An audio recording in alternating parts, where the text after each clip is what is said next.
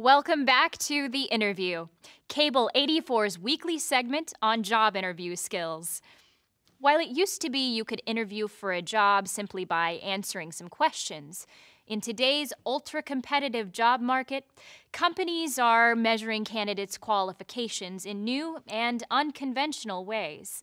Here to talk about this is Mark Hernandez, a consultant who previously supervised hiring tests for a large tech firm here. Welcome, Mark. Thank you, Susan.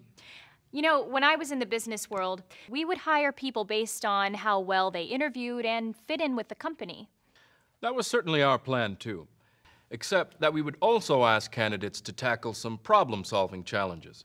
When we started out, we would give people some problems on paper to solve. But in the last decade, we found it more helpful to observe them in action. What kind of paces would you put them through? Let's take a look. At my former company, we would put each candidate in a room that was completely empty, except for a corkboard, a table, a candle, a book of matches, and a box of thumbtacks. And what was the task? We'd give each person 5 minutes, and we'd tell them they needed to attach the candle to the corkboard on the wall and light it, so that it wouldn't drip on the table below. This is Monica.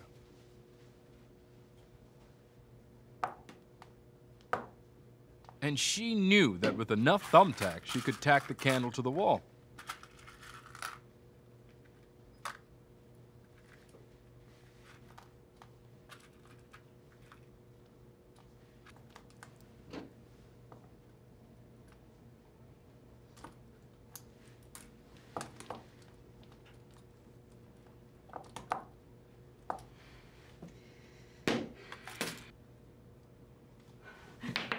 Except that she's not having much luck.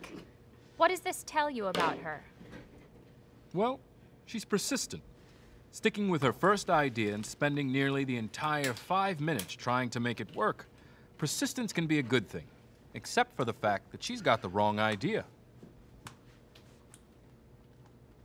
Her lack of success seems to make her more frustrated. Exactly. She got pretty stressed and was unable to think about the problem in other, more productive ways.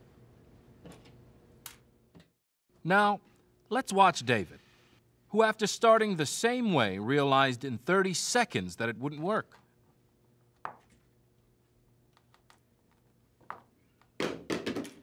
In contrast to Monica, he's looking for other perspectives, which is a good problem-solving strategy. He tried several other approaches.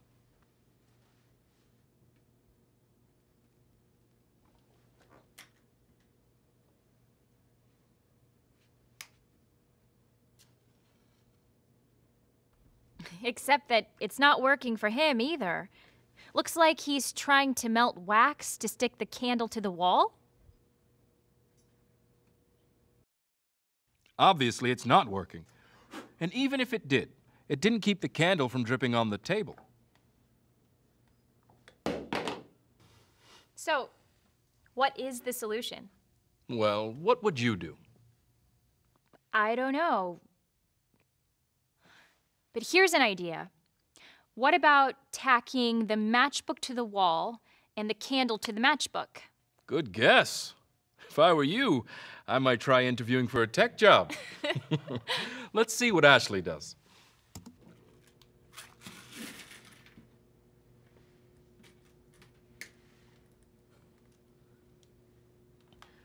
See how playful she was, in contrast to David and Monica? Studies have shown that humor is a really important part of problem solving. And Ashley seemed able to preserve her sense of humor through the process, while David and Monica were overly frustrated and let that keep them from solving the problem.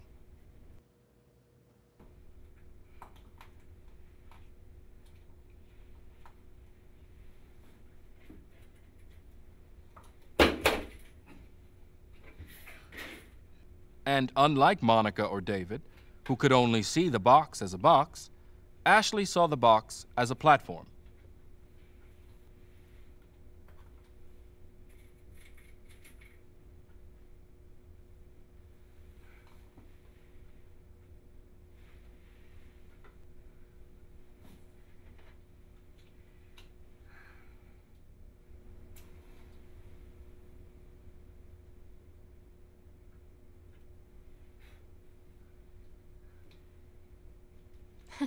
She was literally able to think outside the box.